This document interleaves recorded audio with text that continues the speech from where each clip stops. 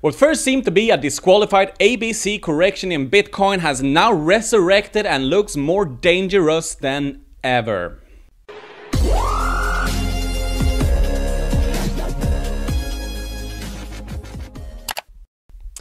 A lot has happened since last week. Upon this 5-wave count that disqualified our prospect B-wave on Friday, I spent the weekend and most of the week so far to get my head around what's going on. Initially, upon messing up our technical roadmap on Friday, I actually sighed out loud. My big thesis was nullified, I was in pain, I slept bad, not joking by the way. I slept bad, I slept on it, dreamt about it, and after one too many hours of intense chart studies and sleep meditation and sleep deprivation, it eventually dawned on me.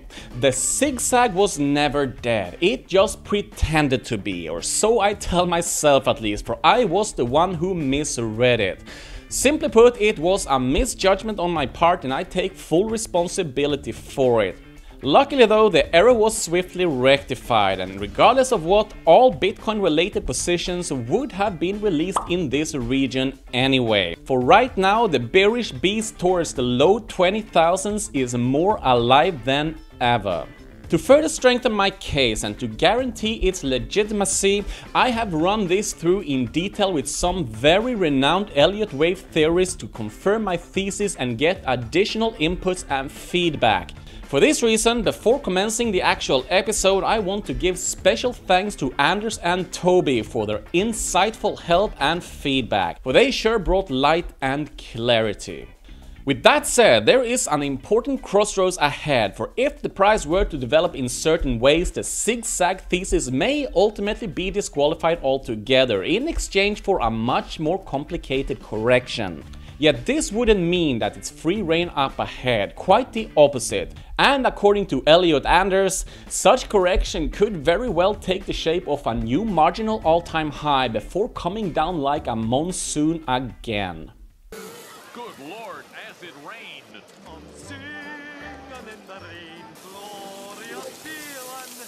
But until proven otherwise, we have strong calls to follow the zigzag route ahead, and in this episode we will bring full clarity as to why.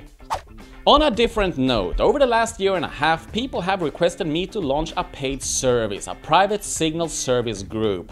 And I am pleased to say that within a very foreseeable future, as in very, that is now happening. So keep your eyes out on this channel as I'll announce it soon, for this is nothing like anything out there. This is big, and despite my closest friends saying that I'm dead on the inside, jokingly of course, or at least so I hope, I am very excited about this, and chances are you will be too when this is all unveiled.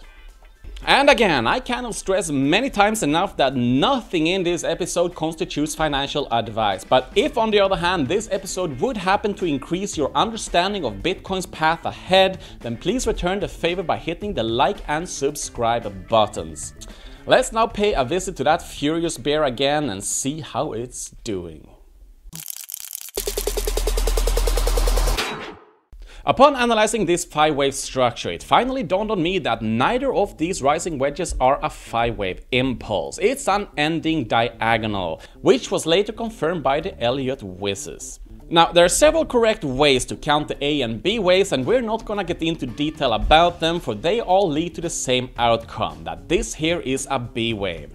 Some may protest that this could in fact be a leading diagonal, as in the first wave out of a 5-wave impulse. But to those of you, I have to disagree for two reasons. First of all, the declining trading volumes are textbook corrective in their nature. Secondly, the 5-wave count of the A wave is much too obvious. For when it comes to Elliott wave theory, one must have a very good cause to go with any route other than the obvious one. And this A wave here is as obvious as they get. And my point with this is that the Elliott wave theory gurus, Frost and Prechter themselves, clearly state in their book, as mentioned in the previous episode, that whenever you encounter a 5-wave count against the prevailing trend, you should expect further downside to follow. And that is exactly what we're seeing right now.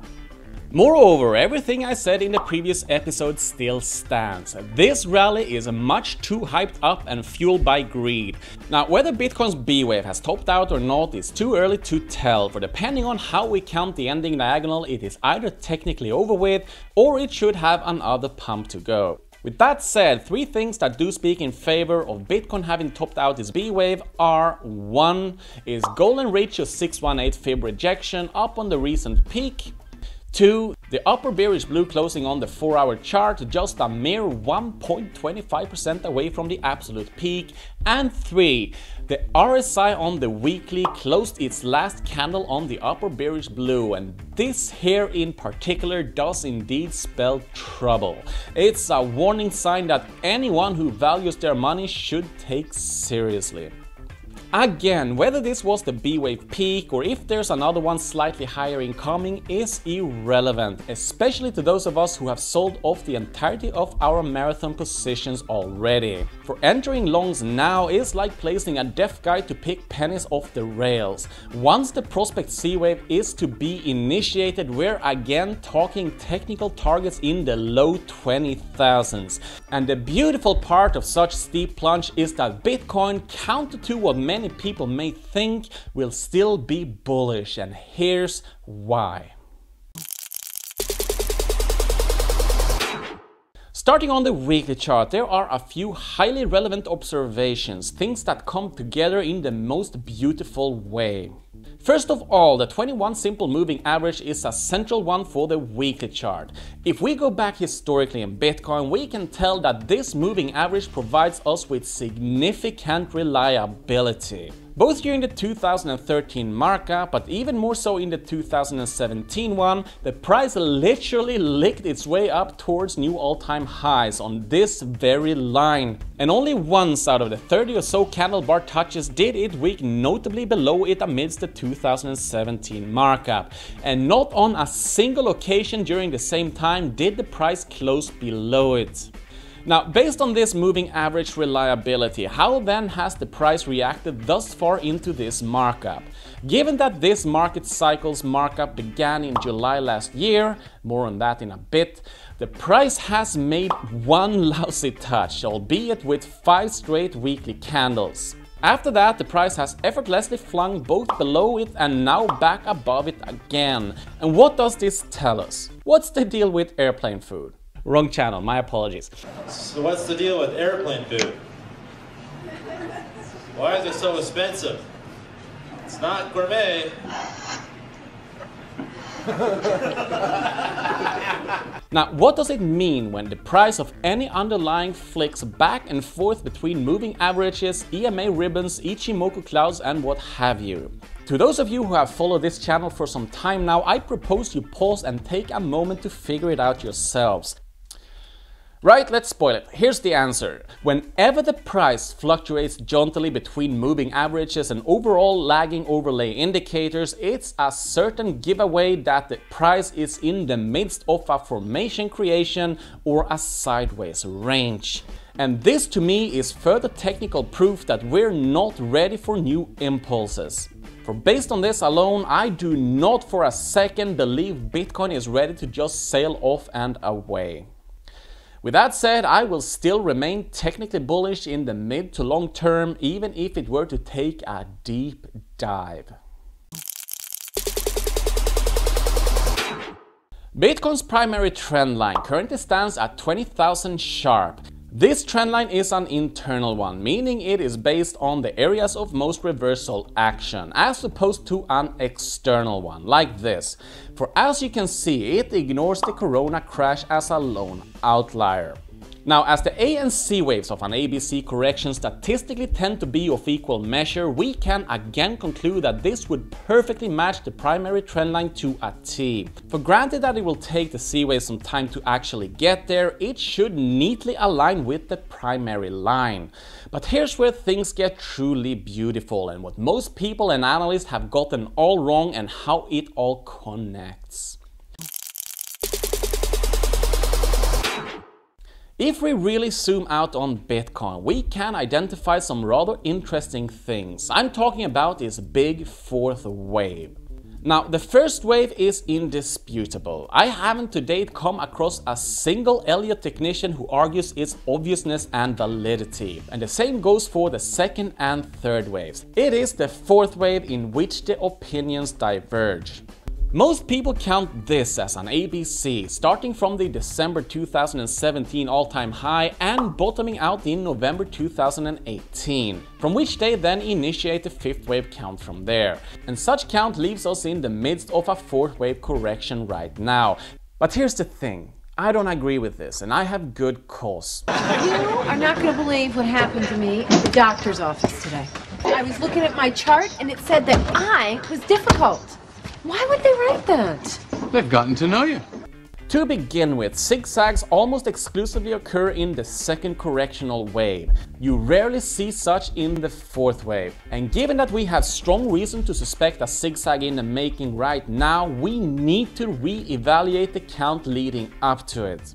Now, fourth wave corrections, on the other hand, are commonly known to take on the shape of various triangles.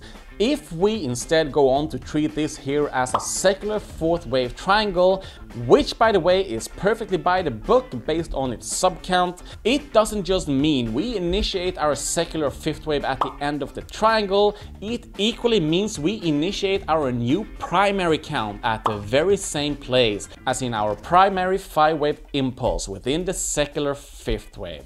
And what we then get is for this correction right now to be the second wave one and not the fourth wave.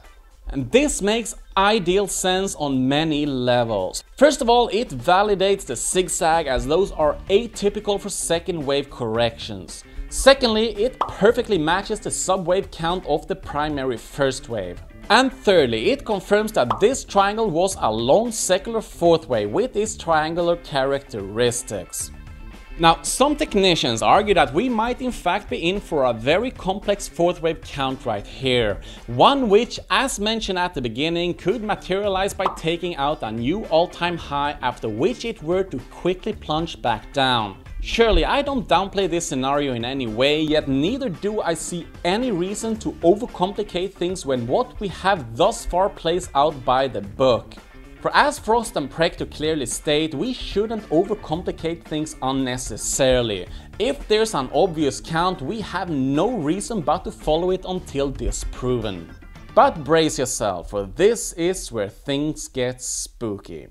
Based on this secular market cycle, once it ends and this secondary fifth wave is over with, we can expect some serious damage to the Bitcoin price. This will be a crash in which I expect Bitcoin to lose up to 95 to 98% of its value, something I've been rather vocal about since last year. And this controversial topic we'll discuss at length soon. In fact, for 9 months now, I have been working on a groundbreaking episode in which we determine Bitcoin's true value. A baseline question no one has been able to answer satisfactorily thus far, yet a question to which I might just have the answer. Once it's polished enough, I will publish it on this channel, and without spoiling the content, the entire thesis of that episode does go hand in hand with a brutal secondary correction. Now, the major thing that would make me change my mind about this being the actual fourth wave is if the zigzag were to be disqualified again, but this time for real. And especially so if Bitcoin were to establish some sort of a typical fourth wave correctional pattern of the primary impulse. And now I'll repeat that in Greek to make sure that everyone understands it. Yet until our zigzag has been disqualified, it stands, and so does this count. Again, these are my own personal thoughts and conclusions. With that said, I will base my entries and exits on them as always. For it worked well when we sold it all at 62 and 58,000, and it worked well when we bought it all back again at 32. That was all for now. Thank you and goodbye.